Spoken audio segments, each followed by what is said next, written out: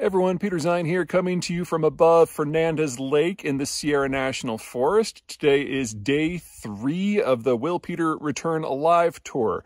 Obviously, we've had a significant improvement of the weather. There's barely a cloud in the sky, nice sunny light breeze. This is why I backpack. Anyway, since I dressed like a bandito today, I thought today would be a good time to talk about cotton. Now, cotton is odd and that requires just a massive amount of water and a just relentless level of sunlight. And there just aren't that many places on the planet that have it. Really, there's only about 5. Zhejiang in China, Central Asia, specifically Uzbekistan and Turkmenistan, the American South, specifically the Carolinas and Mississippi, Brazil, and the Nile Valley. Now, it's not that cotton is necessarily difficult to grow if you've got those right inputs. However, having it scattered to just 5 places in many ways makes the cotton market actually more vulnerable to disruption than, say, the oil market. I mean, sure, you're not going to see those wild price swings that we can see with oil because of inelastic demand, but it's definitely a problem. And in the world that we are degrading into, a lot of this stuff is simply going to fall off the market.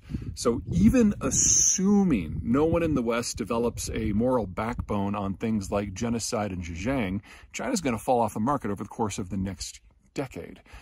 Brazil is probably going to be mostly stable. There will be an issue of trade links and government coherence.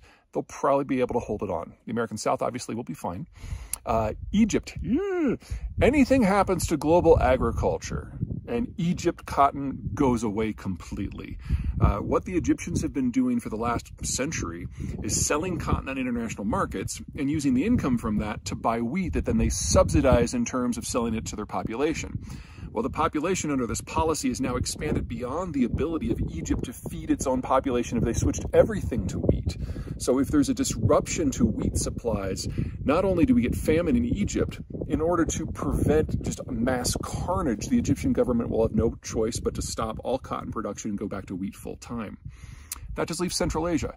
Now, even before talk about climate change was in vogue around the world, we had an in-progress environmental disaster in Central Asia. There are 2 rivers, the Sir and the Amu and the Sir, which the Soviets diverted to massive cotton plantations in the middle of the Central Asian deserts. That grew a lot of cotton. They were doing this so they wouldn't have to tap international markets to get, say, Egyptian or Southern cotton. But it meant that it took 2 rivers that drew water from a very limited glacial impact and put it all in the desert. Well, 50 years later, 60 years later, the glaciers that provide that water are almost gone. They will disappear this decade.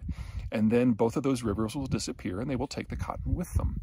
So we're looking at roughly half, maybe closer to 2/3 of global cotton just going away this decade. It's not all bad news. If you are in the American South, we now have technology that allows us to take cotton, clean it, color it, turn it into thread, weave it into yarn, weave it into cloth, and punch it into whatever shape we want, say t-shirts, without a person touching it. You can now have a facility that's about 2 acres with a staff of 2 software engineers that can produce more at a lower price point than 250 Bangladeshi weavers. So the technology really has evolved quite a bit over the course of the last 15 years, and it's going to lead to a very different market, one in which the American South will rise again. Okay, that's it from me. Until next time, take care.